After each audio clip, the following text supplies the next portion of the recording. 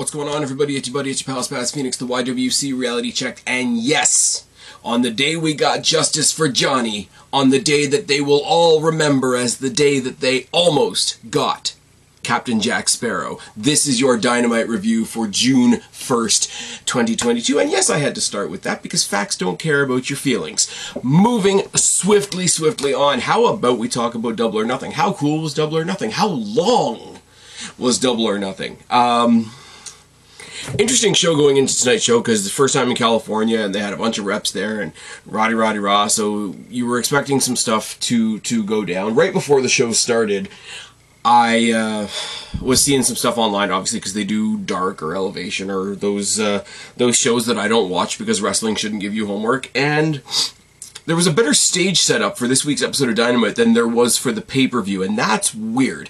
I do like the LED long ramp that they use occasionally because it does have a cool effect. I do like when they backlight and backscreen the trademark, whatever you want to call them, AEW heel and babyface tunnels, and I don't know why, but for some reason I like the lower Titantron, because everything was pretty low to the ground, and I think it was just tarped off in behind.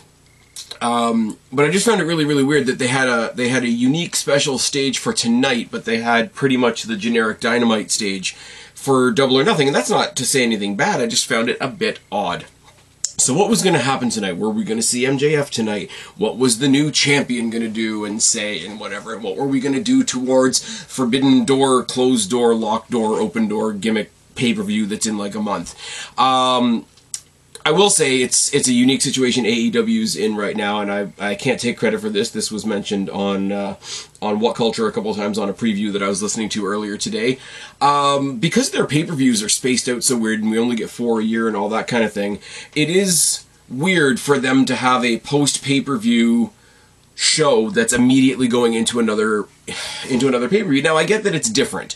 I get that they have to look at this sort of the same way WWE looks at Survivor Series, where it's like, okay, we've got to set up some stuff just for this show, and then we got to get back to our stuff. But it is still, you know, we finished one, we're already on to the next, and the first segment is going to prove that. The first segment was new AEW World Heavyweight Champion CM Punk and the ROH Tag Team Champions FTR taking on Max Caster and the Gun Club.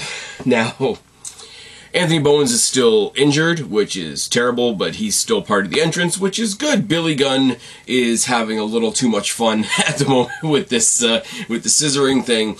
That's just fine. Now, I will say, before we get on to this, apparently there was some CM Punk and FTR stuff after the camera stopped rolling at the pay-per-view where they were carrying him around and they all had their belts and whatever. Somebody turned this into a t-shirt that said, "The Sons of Bret Hart."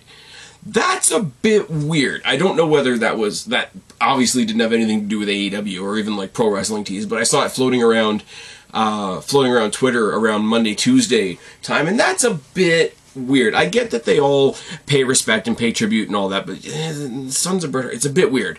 But I will say, Max Caster obviously dropped into one of his raps that I'm gonna make you all pay like Amber Heard, which is fucking phenomenal. Let her divvy up, what is it, $15 million to Johnny's $2 million. I'm going to call that a win, along with the congrats Johnny signs that I saw in the crowd more than once. Now, what does the match prove? The match proves that the champions are good at being champions and that the Gun Club are really good at getting their asses kicked. FTR teased forever the tag to CM Punk, and it worked. He got a huge pop. This match went a little too long for me. Now, if it was FTR taking on the Acclaimed, who I really like, that would be a different story, but it's them and CM Punk taking on one of the Acclaimed and Billy's kids, who are, let's face it, a jobber team. Really funny moment where there was a stare down between CM Punk and Billy Gunn, and the really bad, really wrong part of my brain kind of wants to see that match. I don't know, the visual in my head of CM Punk getting Billy Gunn, like big jacked up Billy Gun, up for a GTS kind of makes me smile. GTS into a big rig, get the win for Punk and FTR. As they're celebrating, there's another sign that I saw in the crowd that says Summer of Punk 2022, and that made me smile. Punk gets on the microphone. He says, I've never done a drug in my life, but I imagine that that's what these feel like. I am the champion. I gotta learn. I gotta get better. That's what being a champ means, but you can call me the champion. Dax puts over wrestling and how the only things that he loves more than wrestling is his kids and his wife and all that sort of thing, and he puts over ROH, which is really good. And then they make reference to, and I'm sorry I've forgotten their name, but the two guys that jumped them last week. He basically says, anybody from any company that wants to step up, please step up. And then they make a random reference to Finley, which we're not going to get to again until the end of the show. Punk grabs the microphone yet again. He's like, well, it's time to sell the next pay-per-view, which is absolutely what it was. Calls out New Japan. He says, I know there's somebody in the back that wants to face me. Who do I got? And this is where the drum roll doesn't really do me any good because I'm not familiar with New Japan, as you guys know. There's a reason I have Guapo on here co-hosting most of the previews with me these days. And it's Hiroshi Tanahashi, who I know by name. And if you put me at gunpoint right now and said, have you ever seen a Hiroshi Tanahashi match? I'd be like, I'm not sure. I'm not sure. But apparently this is where I throw myself on the mercy of the court, so to speak, and say, you guys gotta correct me if I'm wrong on this shit, but is he their champion at the moment? Are they doing the very simple story of champion versus champion? I know a lot of people wanted CM Punk versus Kenta just for the go to sleep thing. I don't know if, hey, we have this, hey, the last time we did, hey, we have the same finisher, let's fight. Wasn't that in WCW with Bret Hart and Sting? Yeah, how did that go? That should have been great, but, you know, it is what it is. So that's the first match announced for Forbidden Door. So that's cool. We got the main event already sorted, and if it is champion versus champion, I'm sure 101 Roman Reigns jokes will be made in the very, very near future.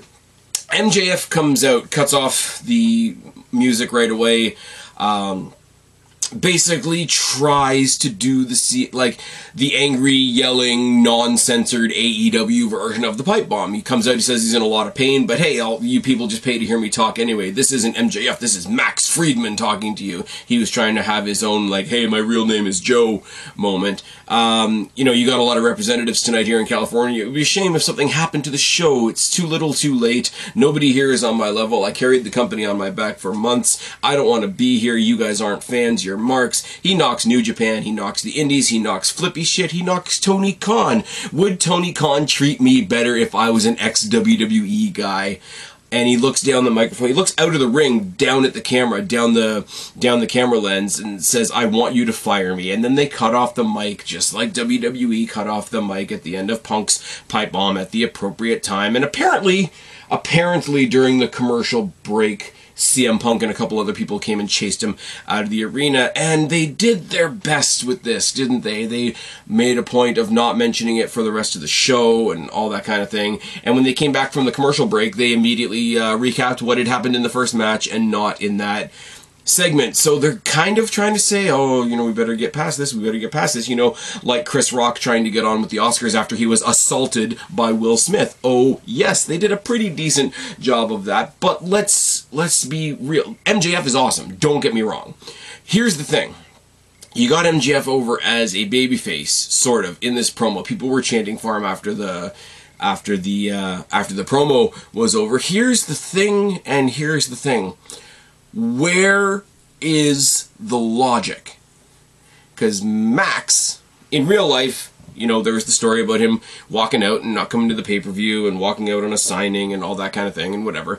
But if we're trying to now make this a storyline where it's him versus the establishment, like CM Punk or Austin taking on Vince McMahon, it's not going to work because people have Tony Khan's cock deep in their mouths. So they're not going to hate along with, but they're going to like that he's doing the WWE thing while taking shots at WWE. It was an awesome promo. Don't get me wrong. It's only after the fact that I point out, like, it actually doesn't make any sense to turn your best heel into a babyface who's only babyfacing against the babyface owner. Don't know about that. like I say, delivery, awesome. Promo, awesome. Intensity, awesome. Owns the microphone. Every time he drops WWE into a promo, he looked like he was orgasming just a little bit. But it breaks if you think about it for even a second. Which is really unfortunate, because whatever it turns into, I'm going to enjoy. Whether, you know, I don't want to do the old Hogan thing. It's a work, it was a shoot, it was a work, and you worked yourself into a shoot. Cool. If they're going to roll with it, let's roll with it. They have clearly decided to take him fully away from Wardlow now that that story is over, which is fine. So he needs to do something new, and if he's going to yell at his boss for a while, well, that's fine.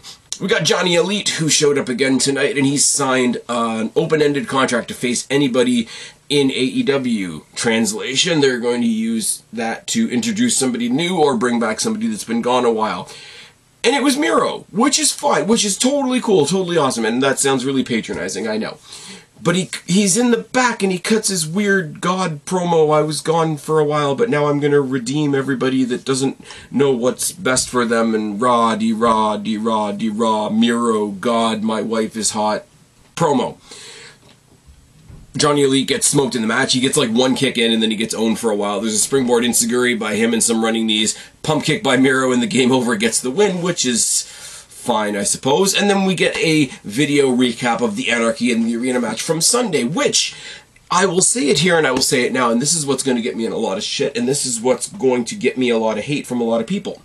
I've had a problem for a very long period of time now with Eddie Kingston, which is bad because I went through a period of time. If you guys listen to my preview with Guapo, you'll know I talked about it then as well.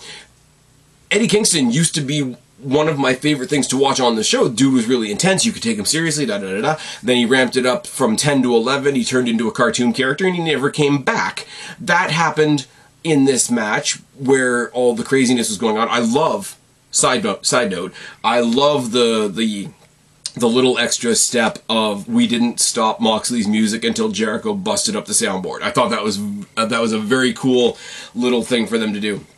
But, you know, they brawl through the back, they brawl through the front, and, you know, he did his little emo, oh my God, Jericho, you've made me drink, and then they blurred out the Jack Daniels label on the thing, and I'm like, it's really campy, and you're going for, like, amateur drama class type stuff, and then he stumbles down to the ring looking like a goddamn zombie after he's been shot at with mustard because he's got a gas can with him and he's gonna light Jericho on fire. Except here's the thing, and here is the thing. You guys know I've got absolutely no love for Michael Sidgwick and What Culture. I think What Culture is one of the better, sort of more balanced, definitely more fun content creators when it comes to talking about wrestling. I could aspire to be like most of them one day, but I'm also an asshole. You got Michael Sidgwick, who doesn't like anything. He doesn't like fun, he doesn't like sex, he hasn't touched the grass in 20 years, it's fine. But he makes a great point all the time about Drew McIntyre. Drew McIntyre, who's pretty awesome in WWE, who helped carry them through the COVID era and still hasn't gotten what he deserved out of that deal. But he's got the thing with the sword, and he has the sword, and he puts the sword up in the air, and it does the pyro, and he's got the sword with him at ringside, and he goes and he swings it at people. And that's pretty fucking useless, because it's live pro wrestling, and you're not going to decapitate somebody. Well, here's the deal, and here's the deal. For how intense Eddie Kingston wants us to believe he is, and he's gonna put a hit on somebody, except he's just not, because you're not gonna kill somebody in wrestling unless your name is Rey Mysterio or Sasha Banks. So coming down with the gas can and splashing it all around and all the Amdram stuff, don't bring down the sword if you're not going to cut somebody's head off. Don't bring down the gas can if you're not going to burn somebody alive. And you're not going to burn somebody alive because it's live wrestling, you fucking Amdram bobbleheaded cunt. I'm sorry. Eddie Kingston went from being one of the best things on the show to one of the worst things on the show, and when you consider that Cody Rhodes used to be on this show, that definitely says something. That's all I got, which is super unfortunate, and I want to bring this back around to this point as well. That's super unfortunate because the rest of this match was really, really fun. A lot of really, really needless spots of, like, you're gonna die and the camera might not even catch it because there's 5 separate brawls going on. I don't know what happened when they locked Garcia in the elevator, except he came back out to celebrate at the end, and the Jericho team got the win, which is good. And also, although people make fun of this in WWE, oh my god, can they get along? What ultimately led to their downfall was Kingston and Danielson fighting with each other over the fact that he's not going to set a human being on fire because it's live fucking wrestling.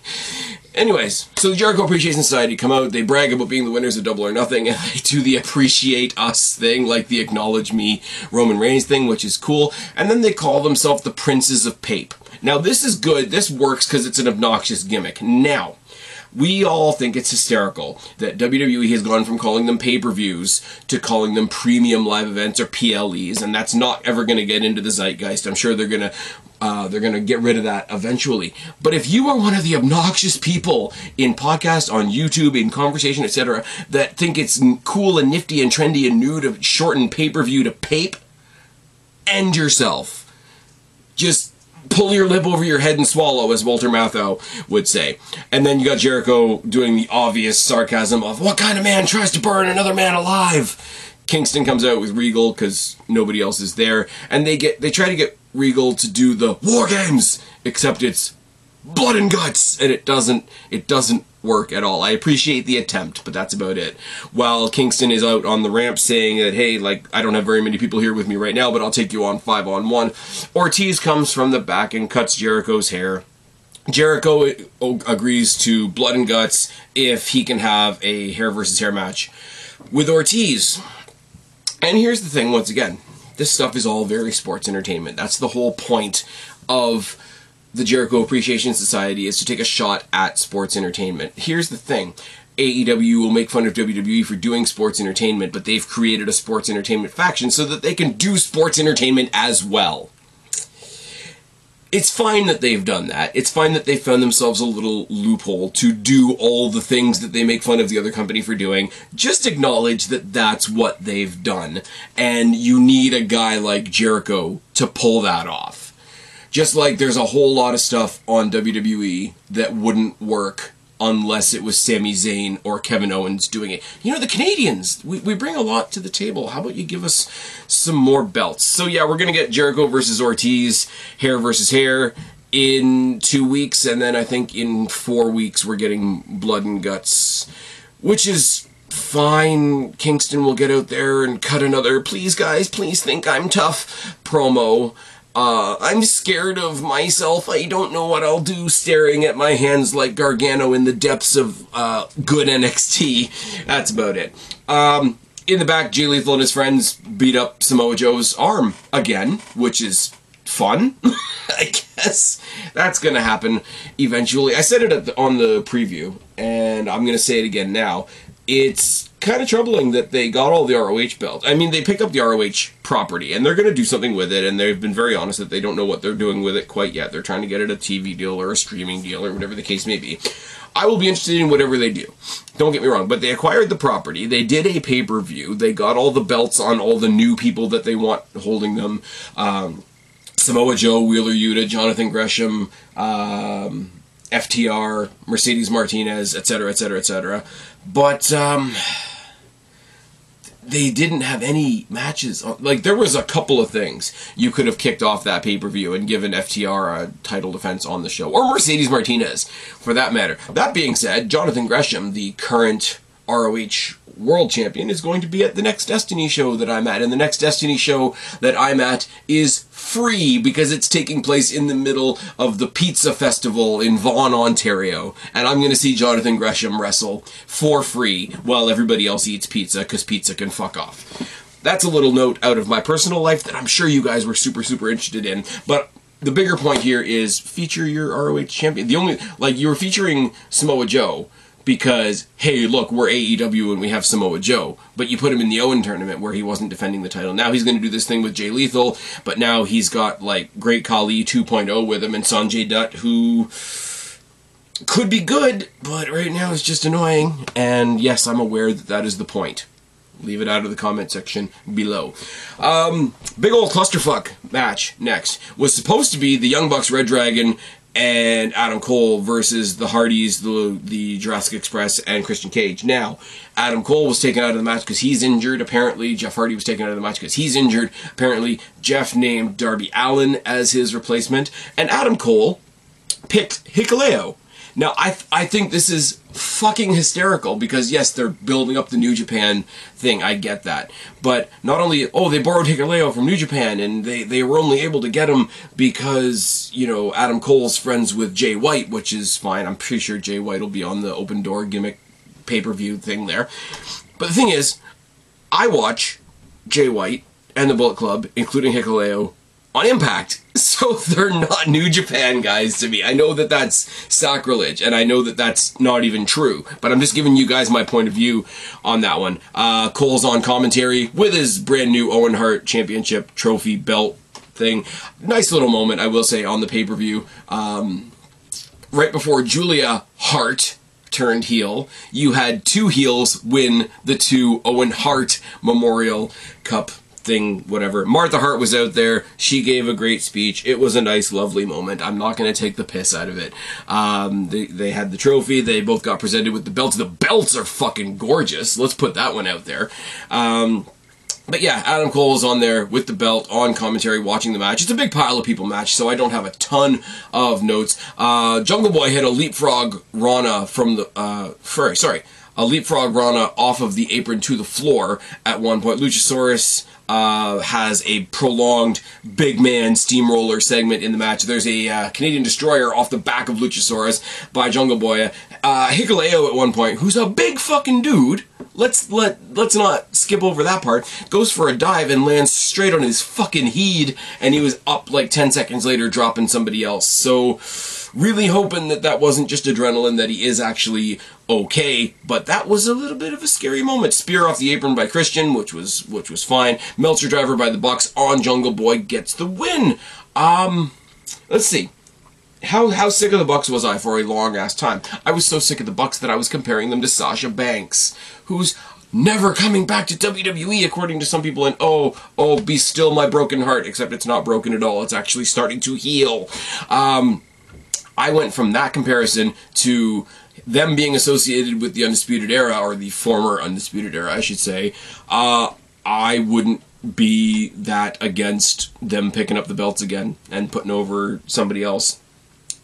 Bucks versus the Acclaimed for the titles somewhere down the line would be great. Bucks, I said before Blackpool Combat Club was a thing, I said give me Jon Moxley and Eddie Kingston before he was a bobblehead versus the Bucks, and, you know, beautiful graphic pro wrestling violence would ensue. I still want to see that match. I'm just not saying it as hatefully as I used to. Match was good. For a pile of people match that can just be, okay, you do a move, okay, I do a move, okay, you do a move, okay, I do a move. It did putter along quite well. It's just, I'll be completely honest, guys, taking notes on a match where there's 10 people in the ring, one guy on the outside in the form of Brandon Cutler, and Adam Cole adding his 2 cents on commentary, plus the sort of kind of debut of Hikuleo and the last-minute insertion of Darby Allin. There's a lot. So there's stuff in this segment that I have not mentioned. You guys can tell me down in the comment section below. I'm not perfect by any stretch of the imagination, but we'd be here forever if I talked about all of it. It was interesting to see Kyle O'Reilly and Darby Allin throughout the course of the match find each other after their match on Double or Nothing as well. Tony Schiavone is on the ramp interviewing the debuting the interviewing was what I was about to say, because it's tired in here. Tony on the ramp, why can't I speak? That's fucking terrible. Introducing for an interview the newest member of the AEW women's roster, Athena. There we go. Thank you, brain. Full words make full sentences.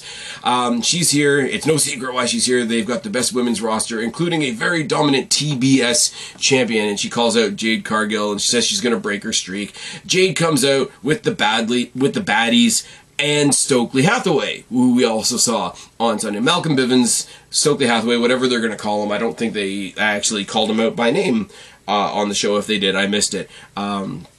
Basically, he did the, we'd love to do that, but not now. Anna Jay and Chris Statlander come out to back up Athena. I'm going to have to get used to stop calling her Ember Moon. I'm sure that on the way to Athena getting her shot at Jade Cargill, we are going to get that 6-woman tag, which won't hurt my feelings in the slightest. But please, for the love of everything, let Athena save that title from Jade Cargill, because Jade Cargill is... everybody in the Jade Cargill thing. Red Velvet, Kiera Hogan, now Stokely Hathaway, Athena, Chris Statlander, Anna Jay. All of them deserve something better to do and something better to be rotating around than Jade Cargill, who's pretty poo. Let's be real.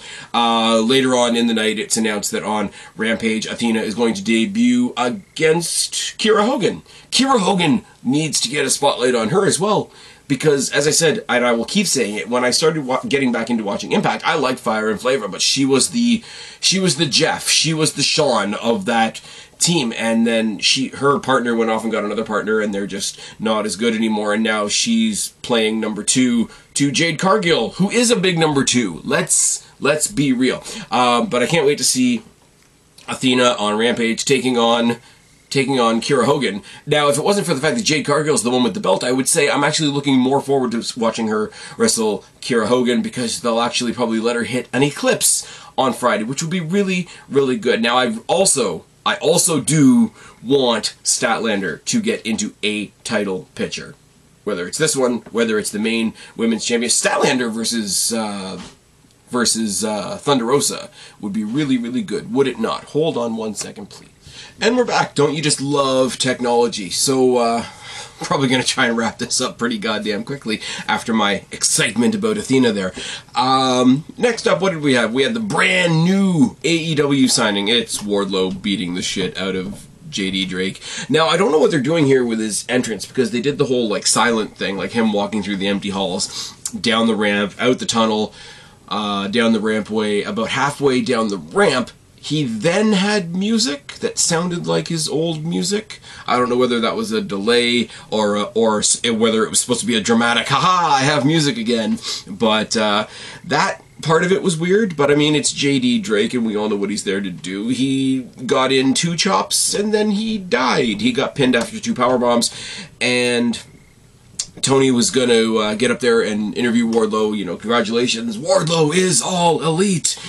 Smart Mark Sterling came out with some legal documents saying that he's suing Wardlow on behalf of the Union of Arena Security Guards. He had one of the security guards give him the papers, serve him with the papers, and that security guard got what all the other security guards have gotten, and then he got fed the legal papers, which is fucking great. We get the announcement that Scorpio Sky is going to defend the TNT Championship this coming Friday against the Walking Armband, and the Walking Armband tried to be intimidating backstage and failed. Oh yes. Britt Baker, Jamie Hayter taking on Toni Storm and Ruby Soho. I almost said Ruby Riott there, so you'll have to excuse me. Now, with the what was I going to say? With the exception of Chris Statlander, here's all the women... Okay, with the exception of Chris Statlander and Athena, here's all the women that I want lined up for title shots against both the titles in the next little while. Give me Thunder Rosa or Jade Cargill defending against Britt Baker, Toni Storm, Ruby Soho, Athena, fuck, Jamie Hayter. Throw Jamie Hayter in the mix. I don't know where Rebel Not Reba, Rebel Not Rebel is, but that's fine. Britt Baker's coming out with the other Owen Hart Championship belt because, you know, they're a couple. They had nice matching belts, and it was all fine and wonderful. The match was what it was. The match was good. The match got time. The match got a good reception from the crowd. I just don't... it's not a whole lot to write home about that just 4 really good wrestlers had a really good wrestling match. There was a stiff neck breaker. It's late in the day here. Off the apron to the floor by Baker, and then a DDT off the apron by Hayter, as if they were mimicking each other, but not quite. And in between those 2 maneuvers, I did see the sign on the hard camera side that says, "I have an appointment with Dr. Britt Baker, DMD," and that made me smile. Tornado butterfly suplex from the second rope by Britt was awesome, but after a bunch of back and forth with Ruby Soho hits the Destination Unknown, which is like, I think somebody else calls it the Blade Runner, but it's called the Destination Unknown. I don't know what to tell you. Soho and Storm get the win, and there's a post-match assault with the Owen Hart belt. I saw some people online complaining that these things that are supposed to represent Owen Hart are being used as weapons already, and it's only been a week, rah, rah, rah, rah, rah, rah. These are the same people that agree with Eddie Kingston that you know, Sammy Guevara was having sex with Brody Lee's belt when it's not Brody Lee's belt, and these people make my brain hurt. Unfortunately, the main event is pretty self-explanatory. It's Daniel Garcia versus Moxley. Now, this is pretty cool, and there's some cool symmetry here, because these guys first fought each other at the first dance when they introduced CM Punk for the first time. Now, a couple nights after CM Punk wins the championship, they're fighting again under very different circumstances. Isn't that cool? They're on the opposite sides of this big-ass battle that we already know is going to be blood and guts. But they beat the hell out of each other. Mox gets busted open early. You've got William Regal on commentary explaining that Moxley has a couple staples or a couple stitches, I don't remember which, in his head. You got Jericho on commentary as well, bickering back and forth with Regal, which is awesome. You got Moxley, and I swear to God, they have a secret fetish in AEW for the side of the steel steps, because Moxley not only hit the X-Plex, which always makes me mark out because it makes me think of Pete Dunne before Pete Dunne became Bush, but he hit the X-Plex on the jagged edge of the side of the steel steps. Pulling piledriver by Garcia that transfers into a sharpshooter that got transferred into some weird modified sharpshooter. Jericho goes down to try and interfere. He gets interrupted by Eddie Kingston, who looks drunk, if I'm honest. Mox chokes out Garcia with the bulldog choke, and then everything just ends. The commentators thank TBS for letting them run over, because apparently they ran over. I don't know. I was watching it a bit late. And then they run down Friday. Friday, we're getting the Bucks versus the Lucha Brothers. That doesn't hurt my feeling at all. Like I said, Athena is debuting against Kira Hogan, which should be awesome, and Scorpio Sky is hopefully going to beat the living shit out of the walking armband. Now, next week, however, and this is where another one of those, oh my god, this such and such person from New Japan, and it's like, okay, but I've been seeing them wrestle on Impact for a while now. It's David Finlay's going to take on Hangman Page for reasons I don't know. The show was a lot of fun. I come to the main event and I have the least to say about it, because anything I could say about this I would have said when there was the Jericho promo earlier on in the night. So overall they did a lot. They've got at least one match already set up for the Open Door gimmick pay-per-view there. We've proceeded with a bunch of stuff. We know we're getting Athena's debut, like proper in-ring debut, this coming Friday, which I believe is a live Rampage. Yeah, we got the return of Miro. We got Johnny Elite on the show again, which I know divides opinion, and that's fine, that's wonderful, that's whatever. Good show overall. Depending on how my weekend goes, I might spit out a Rampage review for the first time in a while, because those two out of those three matches are really, really interesting. And as a little bit of a side note, if you disagree with me on the Johnny Depp Amber Heard thing, then do me a favor. I don't have a lot of followers. I can't afford to lose a whole lot of followers. But if you disagree with me on shit like this, go ahead and fuck yourself. I've been Spaz, your YWC reality check. Subscribe up there. Talk down there. Start a conversation. Keep all these conversations going. Don't be a stranger. I will talk to each and every last one of you later. But for right now, I am tagging out. Bye, guys.